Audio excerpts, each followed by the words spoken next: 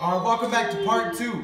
So, last week, my sister Jasmine told us that we should do a little activity for Valentine's Day and get creative and make a card or some sort of thing. So what we did today was we got a little jar from the Dollar Tree and some other stuff, and we made a little decorative jar with the goodies and a little fortune cookies in there. Goodies.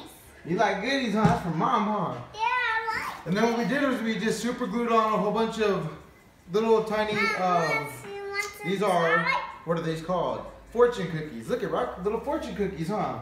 Here, let's cover this, and then we also got chocolates, a whole bunch of chocolates, a little love bug. Yeah, I like chocolate. Yeah, you put all these stickers on there, huh? Uh-huh. Yeah, you like doing this stuff? Uh-huh. See, I painted the background. I painted background. And I put the stickers on. Put the stickers on. And we drew for Mom. Do for Mom. And then a little, additive to make it more special. Boom.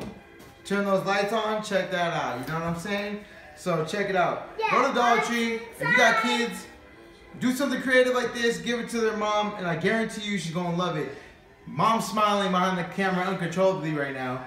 And you just put a little effort into it, We just got some Sharpies, highlighted some stuff. It's cool, huh? You can't eat that yet. That's Mom's. You gotta ask Mom. Hey, Mom. Alright, you guys. Thank you guys for watching. Say bye, everybody. Bye, everybody. Make sure you go like and subscribe to our... Oh, man. I got tongue twisted. Make sure you like and subscribe to our videos on YouTube. Me and him are both a little excited right now. Thanks again for watching, you guys. And he's probably going to steal some of those candies right now. But yeah, boom. There you go. You guys have a great one, and I hope you guys enjoyed the idea. Thank you, Jasmine. Also, if you guys are on Instagram, go follow Jazzy Fit Life. I'm going to put a link below, and thank you, Jazz, again. Check it out, you guys.